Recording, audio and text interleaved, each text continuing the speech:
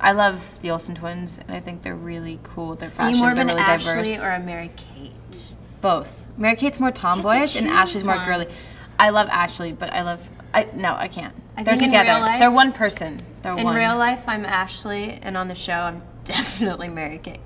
But they're like a huge fashion inspiration to me. I always look at things from them. They're really cool.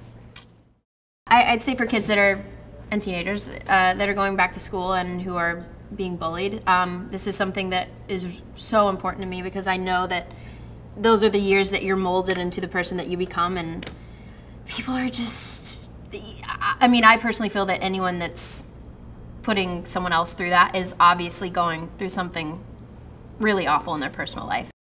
School is tough. When I was in school, I got picked on every day, like to where I would like not want to go to school at all, and I'd cry and I'd pretend I was sick because I didn't want to go to school. But I mean, at the end of the day, I didn't let it affect me.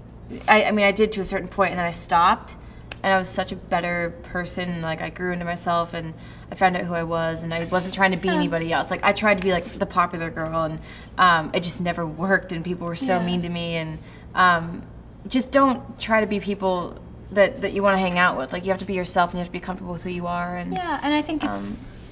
I was lucky that I found something that I loved to do at a young age, so I just encourage people to find something that they love to do, whether it's painting or singing or being a pretty little liar, you know, just like whatever, just find something you love.